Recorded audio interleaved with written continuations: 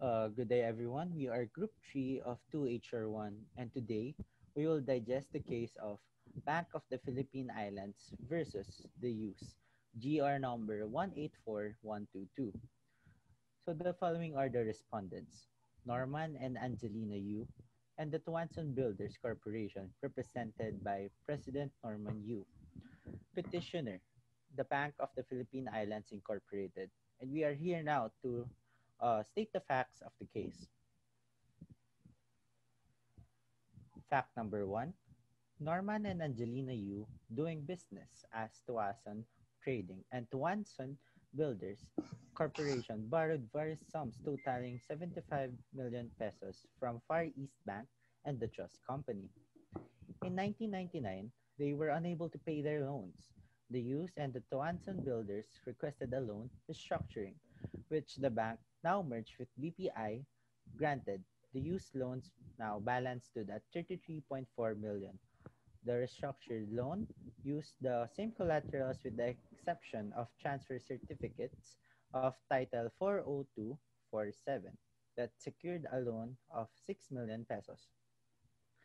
No, fact number three: they asked BPI to release some of the mortgage lands since their total appraised value far exceeded the amount of the remaining debt.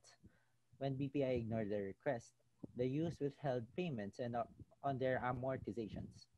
Thus, BPI extrajudicially foreclosed the mortgage properties in Legazpi City and Pili Camarines Sur.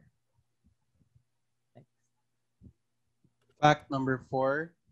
On October 24, 2003, the youths filed their new complaint before the Regional Trial Court of Legazpi City, Branch 1, in Civil Case 10286 against BPI for recovery of alleged excessive penalty charges, the attorney's fees, and foreclosure expenses that the bank caused to be incorporated in the price of auctioned properties.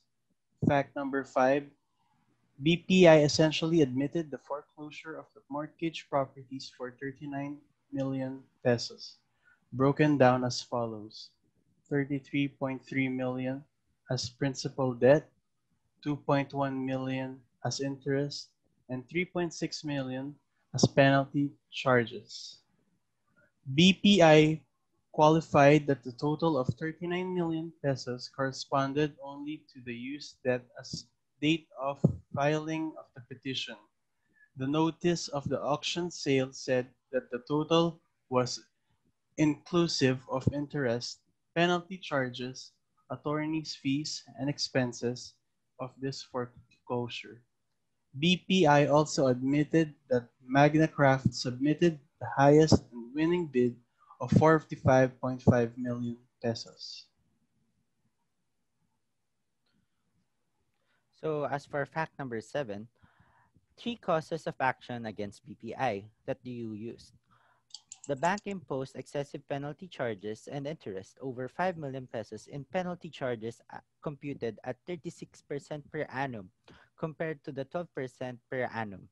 In addition, BPI collected a 14% yearly interest on the principal, bringing a combined penalty charges and interest to 50% of the principal per annum.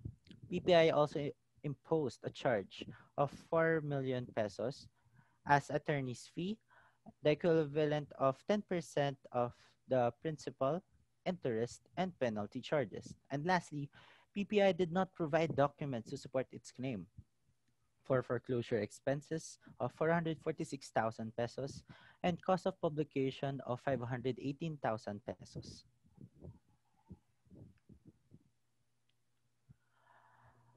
For fact number 8, as an alternative, the use claimed that BPI was in estoppel. Consequently, it must turn over the excess bid of 6 million pesos.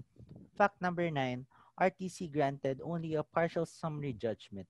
It reduced the penalty charge of 36% per annum to 12% per annum until the debt would have been fully paid but maintained the attorney's fee as reasonable. And as for fact number 10, RTC needed to receive evidence for the resolution of the issues. Because number one, whether or not the foreclosure and the publication expenses were justified. Number two, whether or not the foreclosure of the lot in Pelican Marina Sur was valid, and for number three, whether or not BPI was entitled for its counterclaim. On January 3, 2006, the Regional Trial Court reconsidered its earlier decision and rendered summary judgment. Number 1, deleting the penalty charges imposed by BPI for non-compliance with the Truth in Lending Act. Number 2, reducing the attorney's fees to 1% of the principal and interest. Number 3, upholding the reasonableness of their foreclosure expenses and cost of publication, both with interests. Number 4, reiterating the turnover by the clerk of court of the use of the excess in the bid price. Number 5, deleting the use claim for moral damages, they have waived it. Number 6, denying the use claim for attorney's fees for lack of basis. And number 7, dismissing BPI's court claim for moral and exemplary damages and for attorney's fees for lack of merit, reconsidering that summary judgment has been rendered in favor of the use. On January 23, 2008, BPI appealed to the Court of Appeals, which they were denied, and the Court of Appeals affirmed that the Regional Trial Court's decision.